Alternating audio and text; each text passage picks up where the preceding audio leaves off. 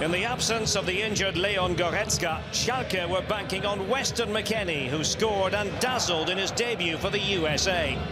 The Königsblauen were unbeaten in 5, winning 3 in that run.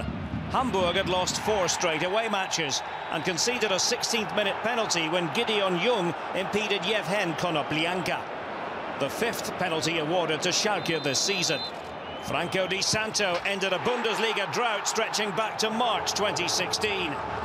Domenico Tedesco's side had dominated the early exchanges. An important moment psychologically for Di Santo. Hamburg last prevailed at the Veltins Arena back in 2011. Once again, Markus Gisdol went with 17-year-old prodigy Jann-Fiete Arp in attack. He came close with 23 minutes played.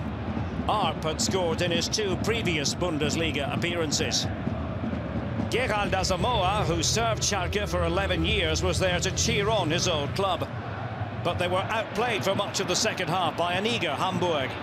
Aaron Hunt struck the outside of the post after superb lead-up play by Arp. Markus Gisdol's side were regularly troubling the Schalke defence. Hamburg had taken 10 points from 7 games with Hunt in the lineup. No points from 4 without him. Schalke chances were scarce. Weston McKennie did his best to lift the atmosphere after receiving a pass from Breel Embolo, who came on for Di Santo at half-time. It was deflected by Kyriakos Papadopoulos. Nerves were evident, but then Daniel Caligiuri went running at the Hamburg defence. Konoplyanka's pass for Guido Burgstaller, who bagged his 4th goal of the season and his 13th league goal as a Schalke player. 10 of the 13 arriving at home. Schalke go into next week's Revier derby in 2nd place, 3 clear of local rivals Dortmund.